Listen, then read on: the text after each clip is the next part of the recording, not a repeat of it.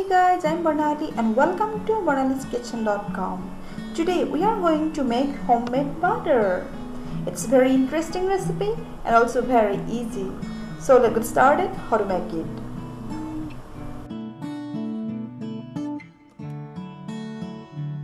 First, we need to take out the malai or cream from the milk. Here I want to show you how to make the malai from milk. I'm using half liter of milk and just let it boil and then let it cool down for a couple of minutes.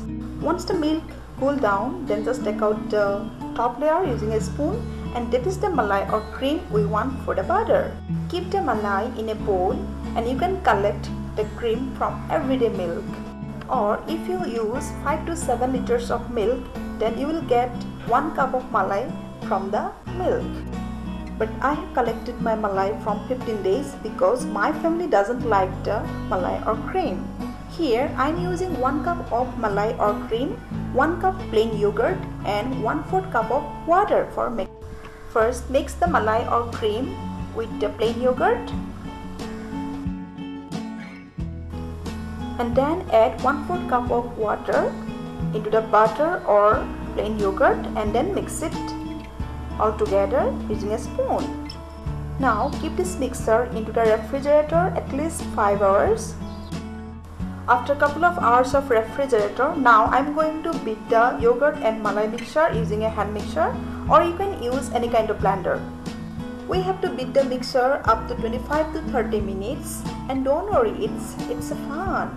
After 15 to 20 minutes, our butter starts separating from the milk, but we need to beat a couple of minutes more and then our butter will be perfectly separate. Here is the butter and now I am going to remove from the buttermilk. Just take out the butter using a spoon and you can also use the buttermilk. You don't need to throw it. One thing I forgot to tell you, that is, this is unsalted butter. Now wash the butter using cold water and then just keep them in a bowl.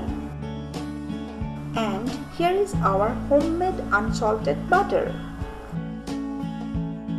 Now you can use this homemade butter in your cooking. You can keep this butter in a bowl in your refrigerator, or if you like to give shape, then of course you can give shape. Here I am trying to give square shape using a square shape mold. Just make it even using a butter knife. Then keep it into your refrigerator at least 1 or 2 hours. After 1 or 2 hours, our butter has completely sat down and now I am going to remove from the mold and then just wrap it using a parchment paper.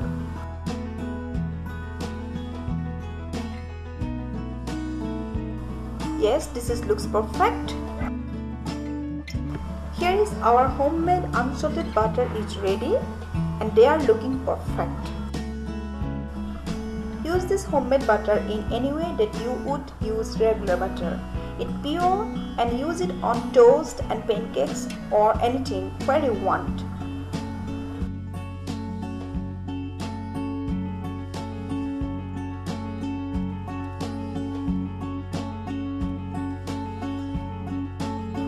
I hope you guys love this homemade unsalted butter.